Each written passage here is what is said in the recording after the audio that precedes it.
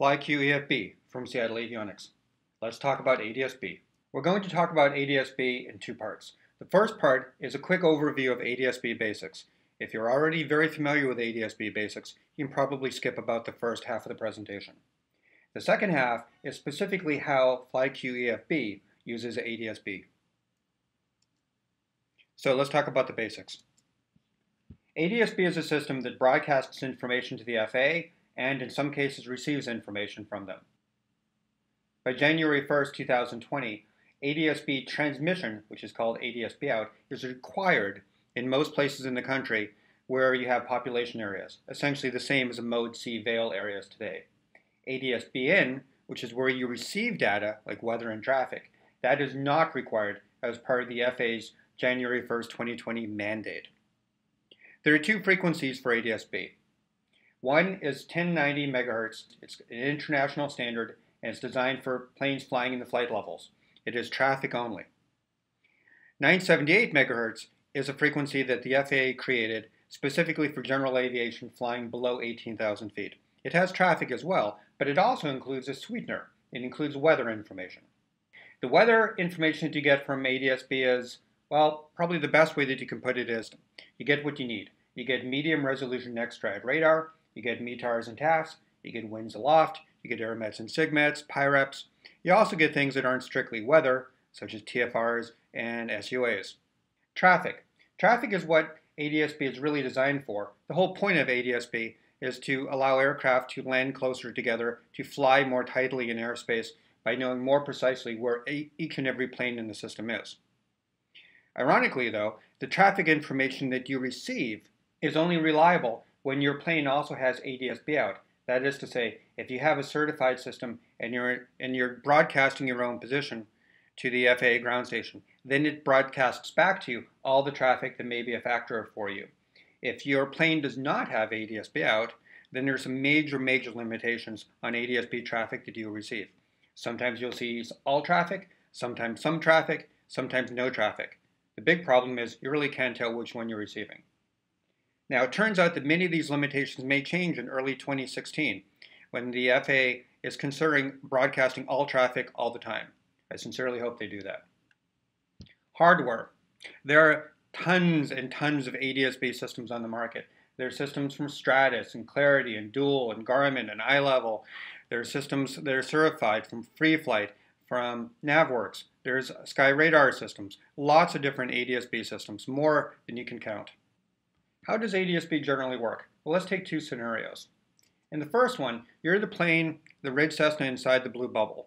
In that case, you're very close to an ADS-B tower, and you're going to be receiving weather and traffic information on 978 megahertz. In the second scenario, though, you're too far away from a ground station to receive anything from that ground station. But you happen to have what's called a dual channel receiver, so you receive traffic information from 1090. You're too far away to get anything from the 978 frequency, but you will get traffic, in some cases, that's being rebroadcast by commercial airliners and corporate jets flying overhead. So, again, in that case, you won't receive any weather information. Traffic is the most confusing part about ADS-B, though. If you have ADS-B out equipment, life is good. Assume that you're the citation jet in the middle of that blue hockey puck. The hockey puck has a radius of 15 nautical miles, which is to say a 30 nautical mile diameter, and vertically it shows traffic that is within 3,500 feet plus or minus of you. So in this particular case, the ADS-B ground station down below is going to be broadcasting the targets that are in that area near you. So you would see the two red Cessnas near you. On the other hand, if you're the Cessna down below that's circled in green, and you don't have ADS-B out, you won't receive any traffic meant for you, but by eavesdropping, you will receive the traffic that is meant for the citation. So you will see the two red Cessnas that are within the blue bubble, and you will also see the citation jet. Now, that's all well and good. The problem is that if there's traffic closer to you, for example, those targets are too far away from the citation for the ground station to tell the citation about them. Unfortunately, they happen to be very close to you. So that's the danger of not having ADS-B out in your plane. You may see some traffic, but you are not by any means guaranteed to know that the traffic that you see is the traffic that is relevant to you. Let's talk about how ADS-B is used in FlyQ EFB. FlyQ EFB has the largest selection of different ADS-B systems that you can use than any other app that we know of in the App Store. We support all of these receivers except for one. We support the Stratus, we support the Clarity, we support the Dual. We do not support the Garmin. If Garmin would allow us to, we would, but we can't, so we don't. We support systems from iLevel, from Sky Radar, certified systems from FreeFlight, and NavWorks, and so on. So if you're coming at us from another application, almost certainly whatever ADS-B receiver you have today is automatically supported by FlyQ EFB. Let's talk about weather. One thing to understand about weather is that this is not considered critical information from the FAA. So if there's a problem with an ADS-B weather transmission, the FAA will certainly fix it, but they're not going to jump on it immediately. It's not the same priority as traffic. It also means that the update frequency to all of the weather products that I'm about to talk about are pretty much the best case scenario. Very often, in fact, from my personal experience, most of the time, the updates are quite a bit less frequent than what you see here. ADS-B NexRad isn't bad, but it's not nearly as good as the NexRad that you can get from the internet. There are two types of NexRad from an ADS-B receiver. Within about 200 miles of you, they have something called local radar. It's probably what you would call medium resolution. It gets updated, again, best case scenario here, every 2.5 minutes. There's also a national, which is often called a CONUS radar, which is considerably lower resolution, and it's updated, again, best case, 15 minutes. I put the word maybe here because in my experience, most of the time, or at least much of the time, you simply don't pick up the CONUS at all. It depends on some other factors too, like which kind of ADS-B ground stations you're near, and so on.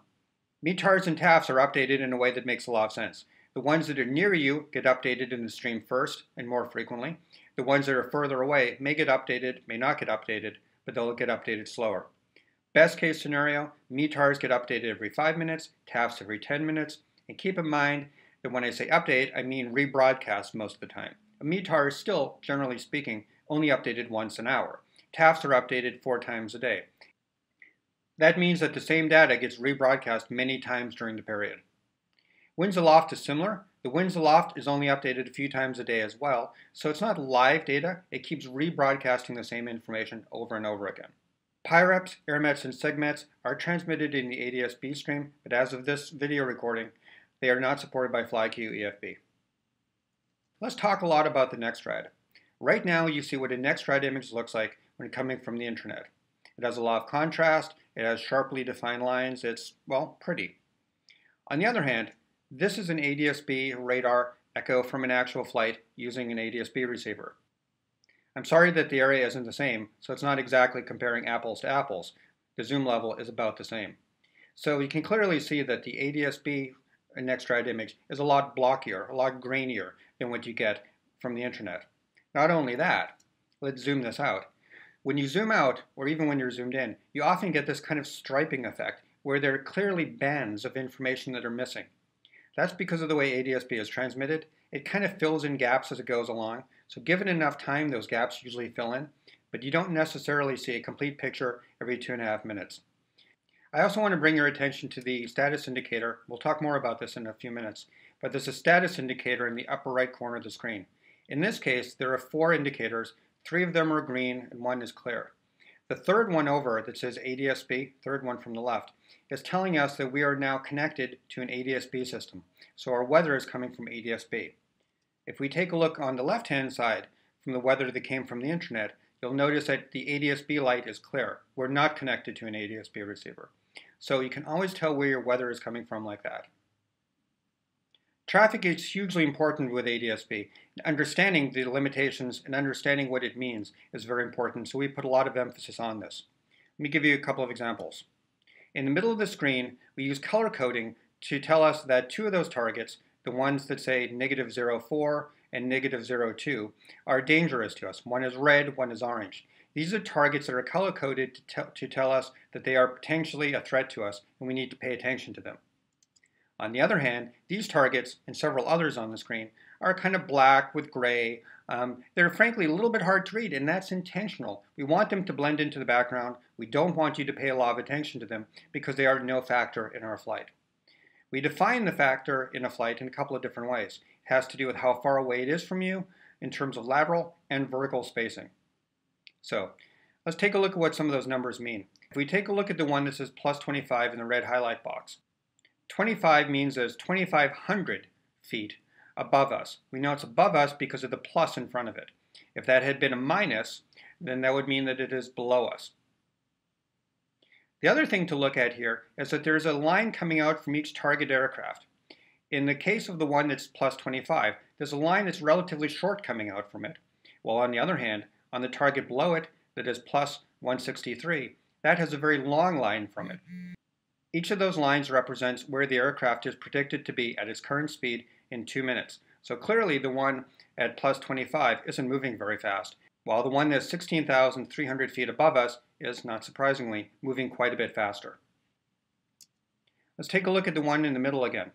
If we take a look at that red thread, and you can see now why it's a threat to us, it's going to be almost crossing our flight path line, and its altitude is negative 0.4, meaning it is 400 feet below us.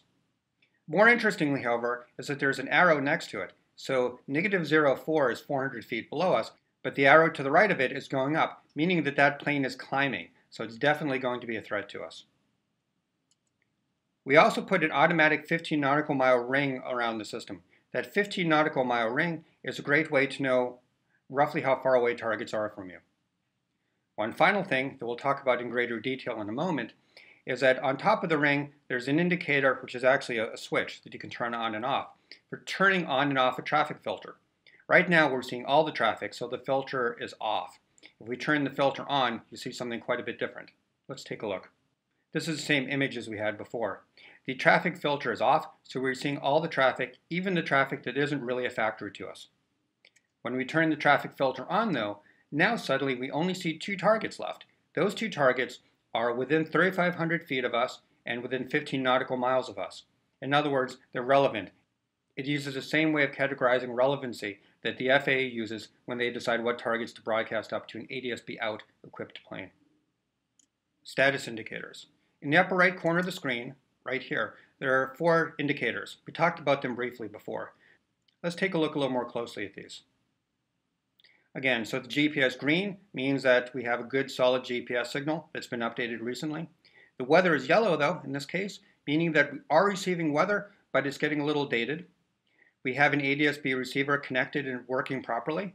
And when we take a look at the 4th indicator, it's showing us that we have a battery-powered ADS-B system that looks like it's about 80–90% battery. All that's at a glance. If you want to see more, however, on this, you can simply tap on any of those 4 indicators, doesn't matter which, and you see something that looks like this. You have a pop-up window that can show you details about your GPS, about your weather, and your ADS-B. We'll skip the GPS for now. But the weather is pretty interesting because the weather tells us for each weather product, NexRad, satellite, METARs, and TAFs, winds aloft, airmets, and sigmets, not only when they were last updated, but were they updated from the internet or were they updated from an ADS-B system? Keep in mind that satellite is never broadcast through ADS-B, so the satellite will always be from the internet. And airmets and sigmets are being broadcast by ADS-B, but again, as I said earlier, as of right now, FlyQ EFB only takes the airmets and sigmets from the internet. The last indicator is about ADS-B, and that's probably the most interesting for this topic. This tells you when was the last update individually for weather, for traffic, and for GPS. In this case, they've all been updated very recently. It tells you the number of ADS-B ground stations you're receiving. And then there's a graphic. I'll scroll down a little bit and show you that. On this graphic, we see where the ADS-B ground stations are, the distance and the relative position compared to our aircraft position. Very handy to know whether you may or may not lose an ADS-B system soon. Scroll that down a little bit more and you see even more detail. It tells you what the closest station is, what the farthest ground station is. It tells you which type of ADS-B receiver you're using, and depending on that receiver, it may give you additional information like software version number, serial number, and so on. Quite a lot of detailed information, and to get to all that, you simply tap any of the 4 status indicators at the upper right corner of the screen. FlyQ EFB from Seattle Avionics.